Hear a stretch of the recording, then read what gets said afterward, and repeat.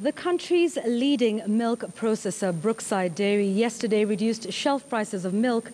in a move that is bound to ease inflationary pressure on Kenyan households,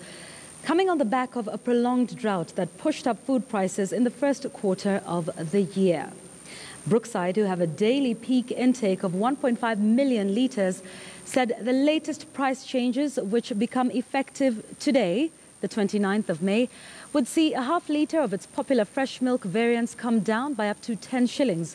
John Gethy, the processor's director of milk procurement, said the reduced prices were as a result of the market undergoing a correction on the back of improved raw milk intakes. He said the new prices would be applicable at all points of sale across the country. Last month, Brookside increased producer prices to 42 shillings per litre as it sought to cushion farmers from the effects of the prolonged drought that hit the country and depressed raw milk supplies. Gethy said the price increase, coupled with the current rains being experienced in key milk production sheds, have seen Brookside register a 30% increase in raw milk supplies.